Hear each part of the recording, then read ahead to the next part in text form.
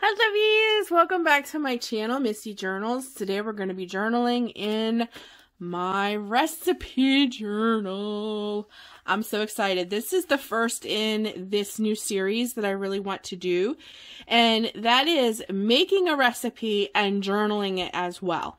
So you guys are going to actually get to see the recipe being made and then how I'm going to put it in my recipe journal. I'm very excited about it. So over New Year's, my daughter begged me to make buffalo dip. So it was my very first time. So I got the recipe and I made it and they absolutely loved it. I couldn't have any because I'm dealing with some stomach problems, but they said it was delicious. So I'm just going to take their word for it. And because they loved it so much, I definitely want to keep the recipe to make for later dates. So I have it kind of all sketched out and ready to go. So what I'm going to do is the recipe itself will be down in the Dropbox so that you guys can have it yourself. And then what I did that day is I took pictures of each step. And then at the end, I did a live video, or however you want to call it, a video of it fully cooked and me serving it up. So as we go through, I will put in the little clippets of pictures and the end result of the buffalo dip. So what I'm probably going to do is probably speed this up because this I know is going to take me some time.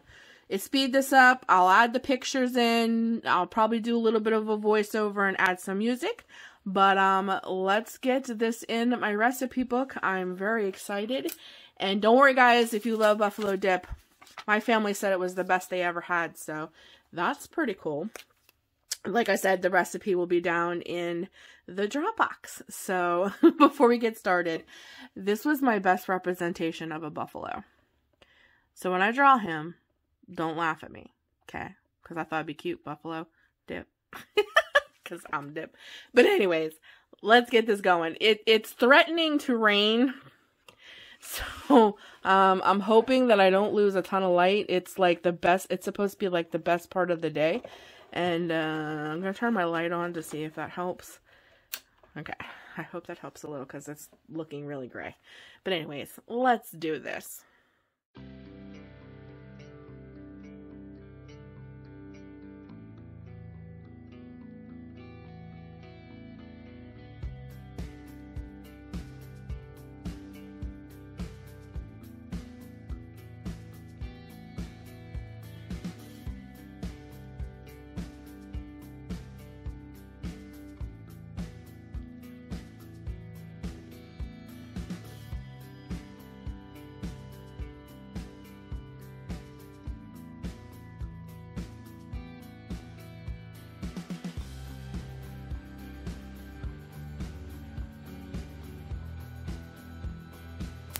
Okay, lovies, now that we have the buffalo dip drawn, these are the ingredients that you're going to need to start it. You're going to need canned chicken, Frank's Red Hot sauce, mild cheddar cheese, ranch, Philadelphia cream cheese, and your favorite kind of tortilla chip.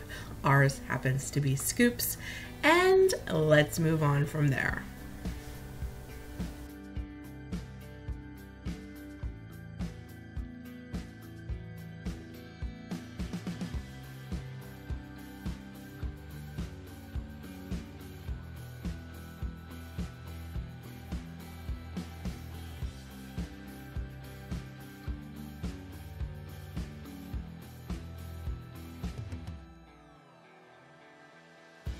So the first step is to set your crock pot or your Instapot to 2 hours and put 2 bricks of softened cream cheese down in there as a start. I think that's a pretty good basis, don't you?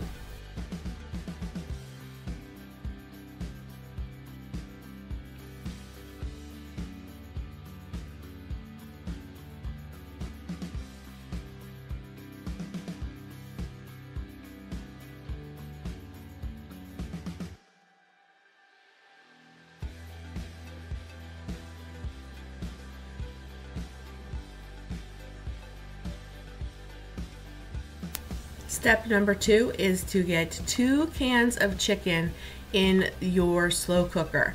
I personally drained one and added the juice of the other because we like our dip a little more, I don't know if the right word is watery than thick. So if you like it thick, then I would drain both cans, but I think there was a great balance between adding 1 can drained and 1 can not. I think it worked out great.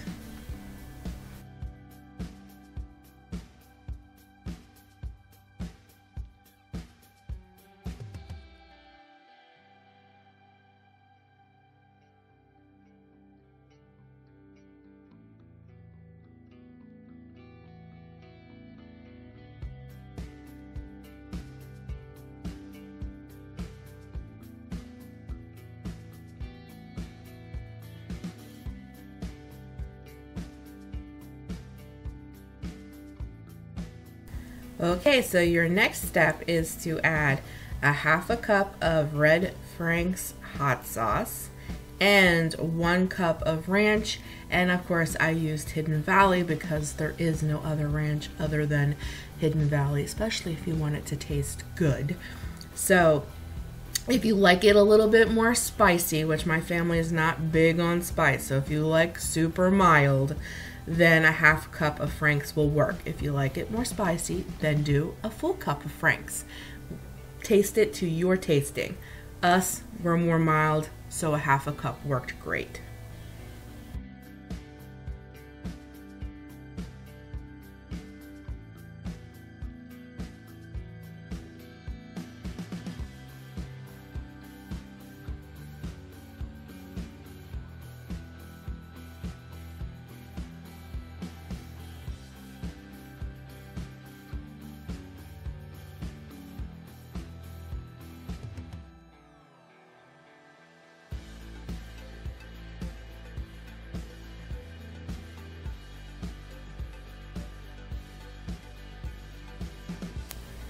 Okay, and your last ingredients here is a full bag of 12-ounce sharp cheddar cheese. The original recipe that I pulled off of Pinterest only said a 1/2 bag, but I was like, no, we like ours really cheesy. So I added the full bag of 12-ounce sharp cheddar. If you don't like sharp because it's too pungent, then of course feel free to use mild. And then the last little thing there that I have that's not drawn in yet is just the bag of Tostitos. And of course we used scoops because, you know, there is chunks of chicken in it, and I thought the scoops worked best. But if you like a different kind of, you know, tortilla chip, it also said on there, serve it alongside with crackers, whatever you like, but the scoops, they worked great. This is what it looked like all stirred up. I put it in my Instapot and I set it for slow cook for 2 hours. But if you do have an Instapot and you want it instant, which is the great thing about Instapots, then I would put that on pressure cooker for only 10 minutes because it is dip and your chicken is already cooked. But it smelled so good, and the slow cook gave it, to according to them, a great texture and a great flavor. So my husband, no lie, had 5 plates of that. My daughter, she wants more. She's asking me to make it again. So according to my family, they said it was really, really good. So now we're just going to bring some color to the page, and then I will show you what it looked like after 2 hours in the Instapot on slow cook.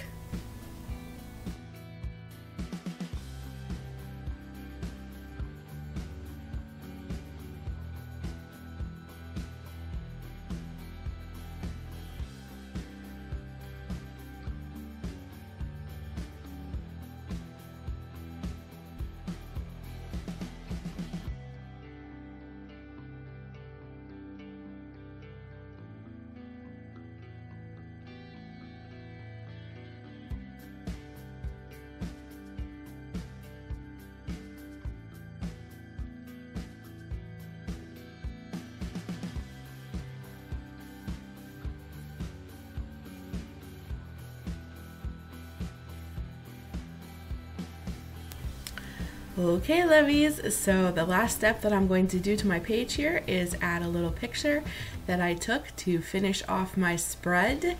And now I'm gonna show you what the dip looked like. It It looks very creamy, I think is the word that I was looking for earlier when I said, you know, if you like it thicker, only use, don't drain both cans of chicken. If you like it creamy like that, then I would keep the juice of one can. And when you serve it up, man, I served it up all pretty and they ate it up. So I really hope that you guys enjoyed this little make it and jot it video. I had a lot of fun.